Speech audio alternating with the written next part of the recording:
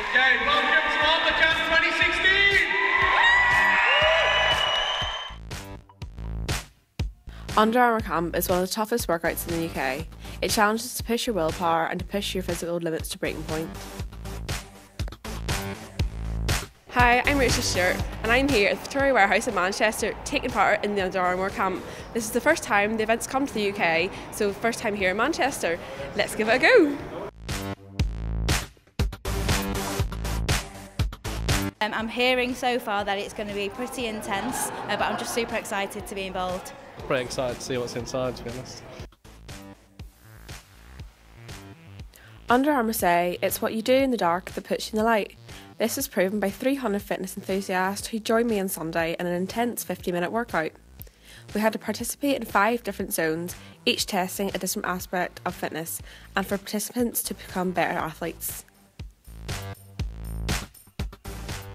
I'm Neil Parsley, strength and conditioning coach. I led the Under Armour Camp workout. I think it was really good. I think the energy in the room was brilliant.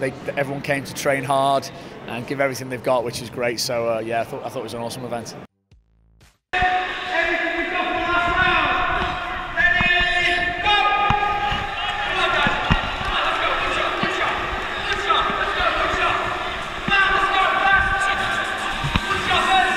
No, it was good, really enjoyable. It's used to sort of training with my stable mates, my gym mates, but certainly not that many people all at once.